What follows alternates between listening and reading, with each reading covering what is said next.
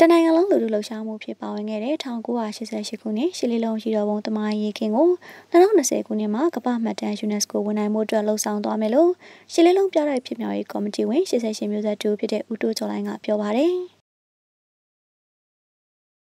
။ UNESCO ဝန်နိုင်ရေးအတွက်နှစ်ပေါင်း30ကျော်ကတမိုင်းမှတ်တမ်းတွေအထောက်အထားတွေကိုလည်းရှာဖွေစုဆောင်းနေတယ်လို့တပ်တွေအထောက်အထားတွေရှိနေတဲ့သူတွေစီကလည်းယူသုံးနိုင်ခွင့်ရရှိအောင်တောင်းခံမှုတွေပြုလုပ်နေတယ်လို့ဆိုပါတယ်။ UNESCO ဝင်ရောက်နိုင်မှုအတွက်ရှစ်လုံးလုံးတမိုင်းဟာနိုင်ငံအတွက်ဘလောက်အရေးကြီးဆုံးတမိုင်းဖြစ်တယ်လဲဆိုတာကိုအရင်ရေးသားပြီးပေးပို့ရမယ်လို့ဒူကျော်လိုင်းကပြောပါတယ်။ဒါအပြင်အဲ့ဒီလိုတမိုင်းဝင်နိုင်မှုအတွက်လည်းတမိုင်းထောက်ထားတွေပါဝင်တဲ့တမိုင်းပြတိုက်တစ်ခုရှိနေဖို့လည်းလိုအပ်ပါသေးတယ်။နောက်ဒုတိယလိုအပ်ချက်ကတော့အထောက်အထားလိုအပ်ချက်ပါ။နောက်အထောက်အထားတွေကျွန်တော်တို့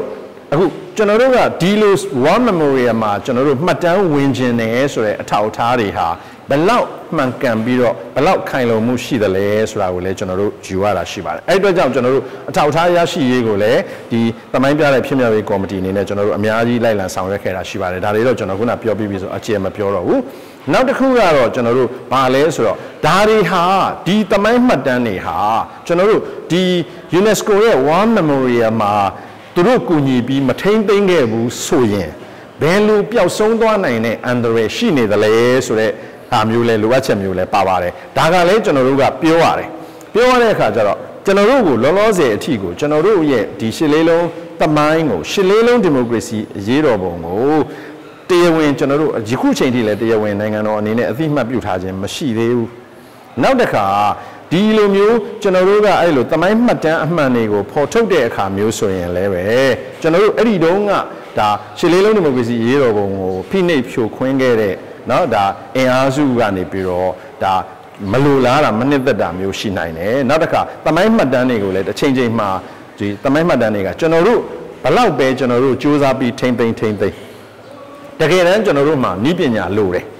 ဤပညာတွေအကူအညီတွေအများကြီးလိုတယ်ဆိုတော့ဘလောက်ပဲကျွန်တော်တို့စူးစမ်းထိမ့်သိမ်းဒီတိုင်းထားရင်ကျွန်တော်တို့ကြာရှည်မှာပျောက်ပြက်သွားနိုင်တယ်ဆိုတဲ့အထောက်အထားမျိုးဘာကြောင့်သူတို့ရဲ့ War Memorial မှာ record ဒီမှတ်တမ်းဝင်ပြီးတော့ထိမ့်သိမ်းဆောက်ရှောက်တာကိုလိုချင်တာလဲဆိုတာမျိုးကိုကျွန်တော်တို့ဒီလိုလဲတင်ပြရတာမျိုးရှိတယ်UNESCO ဝန်နိုင်မှုအတွက်သာသနာရေးနဲ့ယဉ်ကျေးမှုဝန်ကြီးဌာနနဲ့လည်း88မျိုးဆက်ဖွဲ့တွဲဆောင်ဆွေးနွေးမှုတွေပြုလုပ်ခဲ့တယ်လို့သိရပါတယ်။2018ခုနှစ်ကတည်းကစတင်ကြိုးစားခဲ့ပေမဲ့တနည်းကိုမျိုးစားနှစ်ခုသာတင်ရတာဖြစ်တဲ့အတွက်ပါဝင်နိုင်ခြင်းမရှိခဲ့တာဖြစ်တယ်လို့လည်းဆိုပါတယ်။မြန်မာနိုင်ငံနဲ့အလားတူတောင်ကိုရီးယားနိုင်ငံရဲ့1980ခုနှစ်မှာဖြစ်ပွားခဲ့တဲ့ကျောင်းသားရေးခင်းလှုပ်ရှားမှုကလည်း UNESCO ရဲ့ကမ္ဘာ့မှတ်တမ်းဖြစ်အသိမှတ်ပြုခံခဲ့ရမှုတယ်လို့မှတ်တမ်းတွေရသိရပါတယ်ရှင်။